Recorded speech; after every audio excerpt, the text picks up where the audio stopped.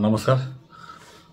विशेष गरेर तपाईहरुलाई सूचित गर्न चाहन्छौं कि अखिल भारतीय कांग्रेस कमिटीका शीर्ष नेतृत्व श्री राहुल गान्धीज्यूको मणिपुरबाट मुम्बईसम्मको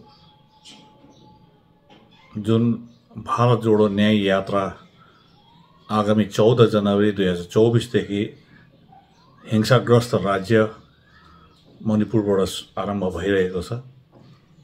अनि मणिपुरबाट सुरु गरेको यात्रा बंगाल भएर बिहार भएर अनि अन्य प्रदेशहरू भएर मुम्बईमा गएर यो समापन हुनेछ।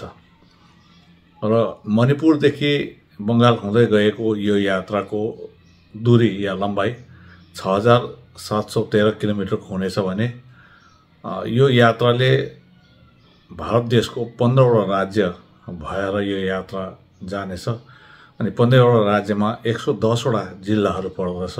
यो यात्राको जुन बाटो छ त्यो 110वटा जिल्ला भएर जाँदैछ।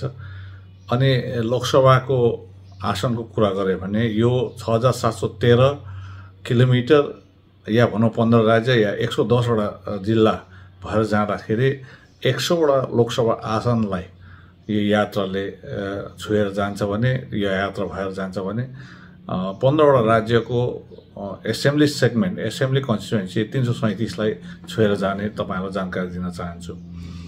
र बंगालमा जुन उहाँको आगमन छ सायद सम्भवतः यसै महिनाको अन्ततिर हुने हो। र यसैलाई लिएर भोलि 10 तारिक जनवरी 2024 को दिन बंगाल च्याप्टरको उहाँको यो भारत जोडो न्याय यात्रा विषयलाई लिएर अल इन्डिया कांग्रेस कमिटीका वरिष्ठ नेता नेतृत्व महासचिव संगठन श्री केसी बेनुगोपाल अनि उहाँको टोली सिलगढी आइपुग्दैछ।